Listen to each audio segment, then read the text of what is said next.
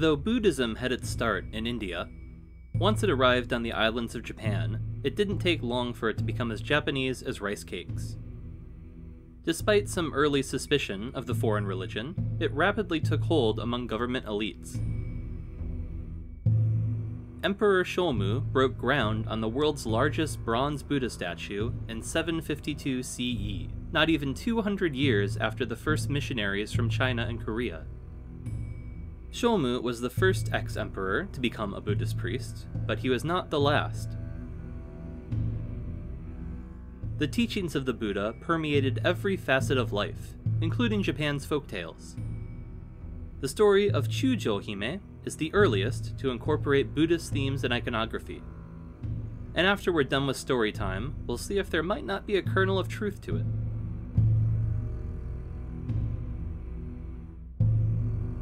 Our story is set in the 7th century.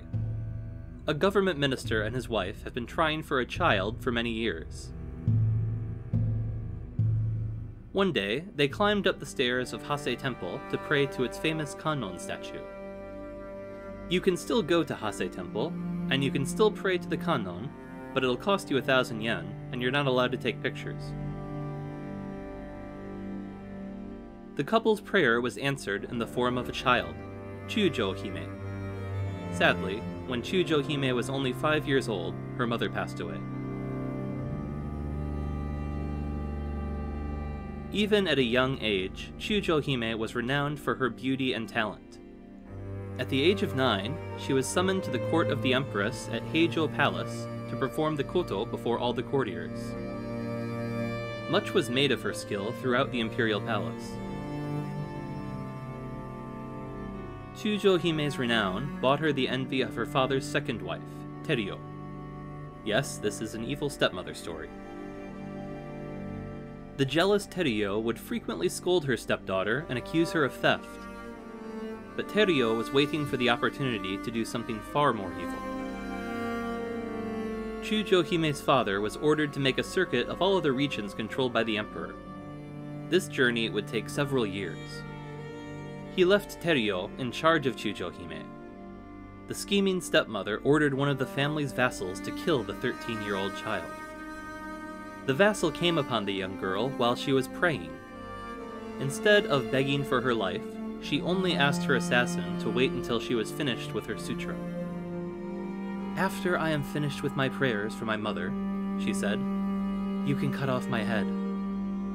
This display of piety humbled the would-be assassin, and he lost the will to carry out his mission. Instead, he took Chujo-hime's hand, and together they fled the capital. They found a safe haven at a Buddhist temple. Now, there are several temples that claim to be the one where the two took refuge, but this one is closest to my apartment. Chujo-hime and the failed assassin both devoted themselves to the faith, and after a few years, Chujo-hime's father conveniently stumbled across his daughter during his journey. He returned home with his estranged daughter, but Chujo-hime's rescuer continued his religious studies. There's no mention of what happened to the evil stepmother, so let's say an anvil fell on her. After Chujo-hime returned to the capital, she received an invitation from the emperor to join his court, but she refused. She had found her true calling. She became a nun at Taima Temple at the age of 16, and it's she who is credited with weaving the Taima Mandala, one of Japan's national treasures. She entered into nirvana only 13 years later, at the age of 29. The cause of death was, quote, women's disease, and I'm not sure if that's a euphemism or just how medicine used to work.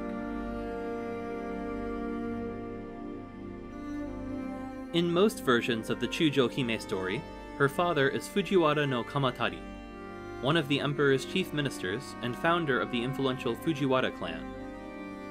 Kamatari was an opponent of Buddhism and an ally of Prince Nakano-Oe, who made an appearance in my very first video in this project. In 645 CE, Kamatari and the prince assassinated the head of the rival Soga clan to destroy the clan's influence over the imperial house. The Soga clan, by the way, were strong adherents of Buddhism, so Kamatari might have had other goals in mind. Kamatari may have delayed Buddhism's entrance into the halls of power, but it wasn't long before Kamatari himself was absorbed into a story that's mostly an excuse to visit lots of different Buddhist temples. Today, the palace where Kamatari worked is little more than a grassy field. While just down the road, the bronze Buddha is still there.